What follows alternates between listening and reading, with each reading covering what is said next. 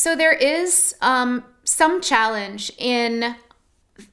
fitting our understanding, our scientific understanding of biology and evolution and how organisms interact with each other and how they change over time. With the first face reading, I guess, with the story in Genesis, I think that Genesis provides us with important insights about God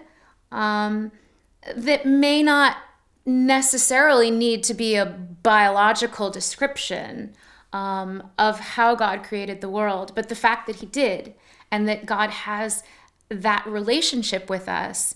as our author and our creator. So my general approach is I understand Genesis to teach me about God, about my position to God, the position of nature to God, but not so much as a scientific description of that process. And I think God gives us scientific tools and minds and curiosity to investigate the world that he's placed us in order to learn those aspects of how his creation works. And so I see what we learn from the world and what we learn in Scripture to be complementary in that way.